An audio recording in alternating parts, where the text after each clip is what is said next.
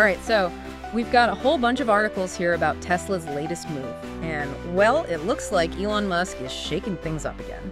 This time, he's diving headfirst into Robotaxis with the brand new Cybercab.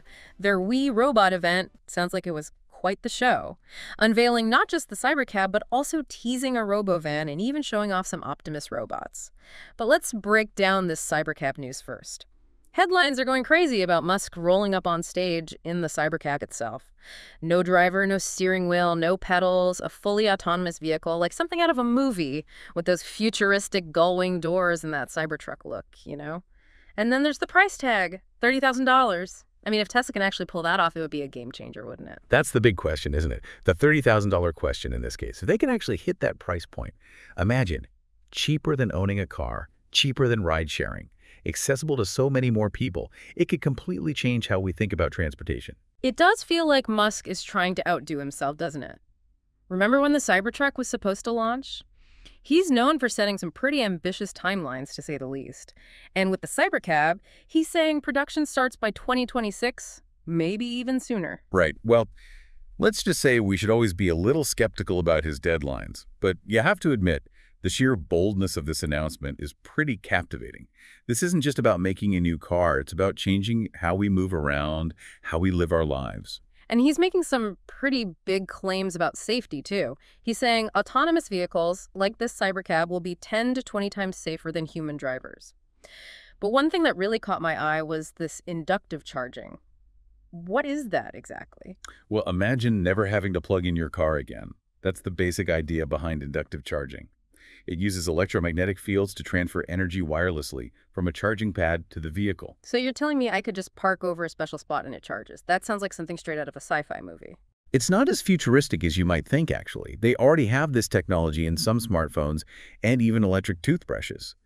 The real challenge is scaling it up for something as big as the Cybercab. We're talking about making it efficient, dealing with range limitations, and of course, building the infrastructure to support it. Okay, that makes sense.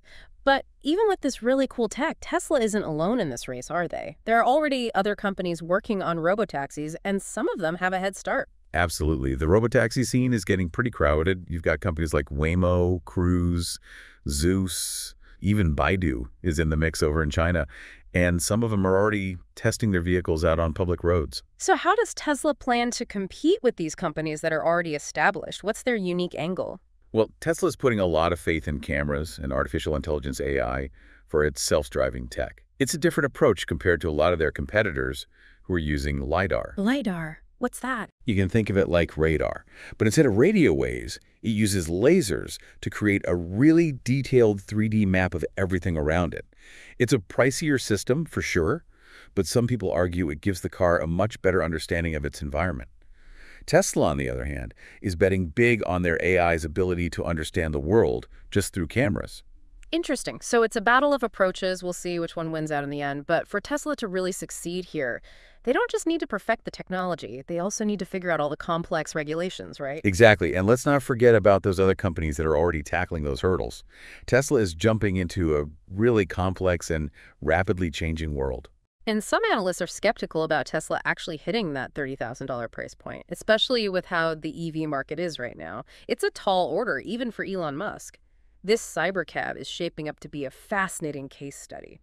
We've got cutting-edge tech, a bold vision for the future, and a whole lot of challenges to overcome. You know, one thing I keep seeing in these articles about the Cybercab is this full self-driving technology, or FSD, and I have to admit, I'm a little fuzzy on it. Isn't that already available on some Teslas?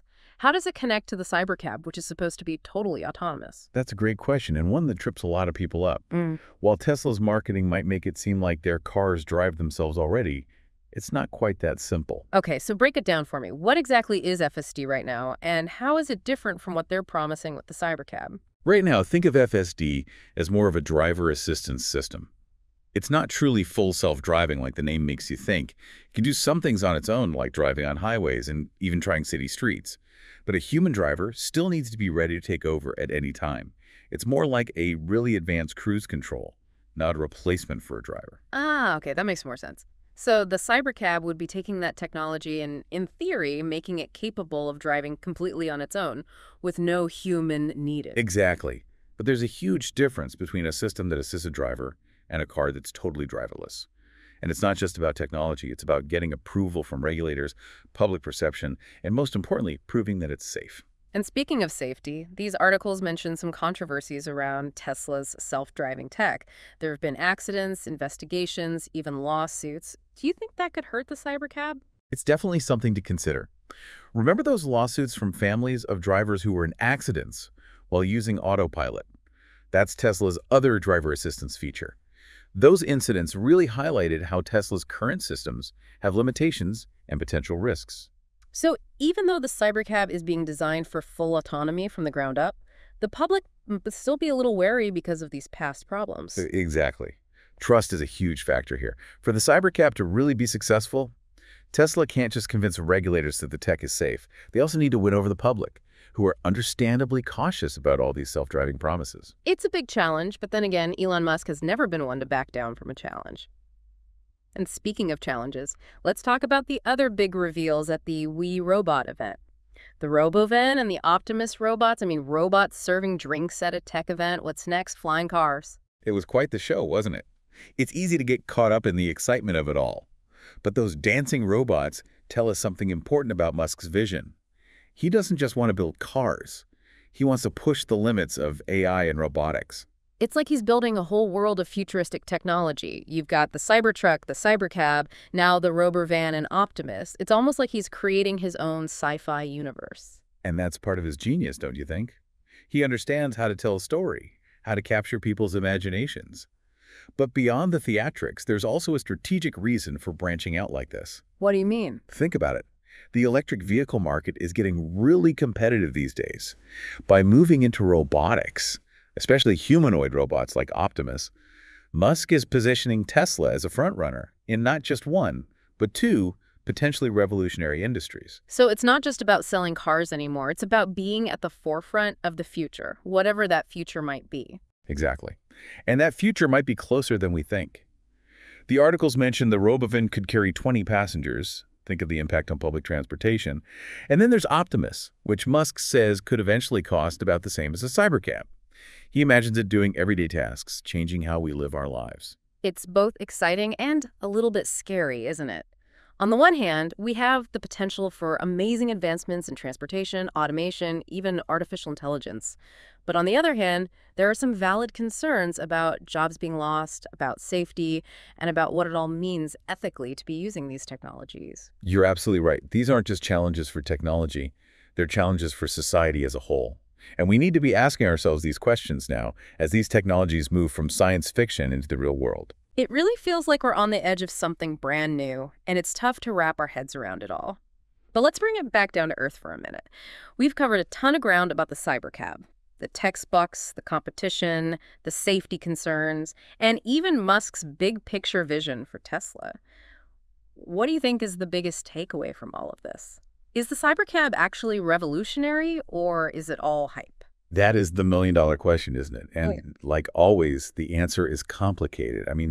On the one hand, you have this technology that could be totally groundbreaking. Just imagine a world where grabbing a driverless taxi is as simple and cheap as ordering a pizza. That's the promise of the cybercab, right? It could change everything about getting around cities, cut down on traffic, and give people who can't drive themselves a new way to get from A to B. It's a compelling vision for sure. It is. But, and this is a big but, there are some serious obstacles to overcome. The technology, while impressive, still hasn't proven itself in the real world. We've got those valid concerns about safety, about regulations, and about all the ethical stuff that comes with autonomous vehicles. And then there's the question of whether people are truly ready to give up driving. Yeah, that's a really good point. It's one thing to be excited about the tech, but actually trusting a machine with our lives is a whole other story. Absolutely. So where does that leave us? What are your final thoughts on this whole cybercab situation? I think this deep dive has been a fascinating look at where technology, ambition, and the future of transportation all meet. I agree. The cybercab, whether it actually launches on time or not, makes us face some really big questions. Are we ready for a driverless world? What are the good things and the bad things that come with it? How will it change our cities, our jobs, our lives? These are questions we all need to think about, not just techies or industry insiders. It's a conversation that's relevant to everyone. It is.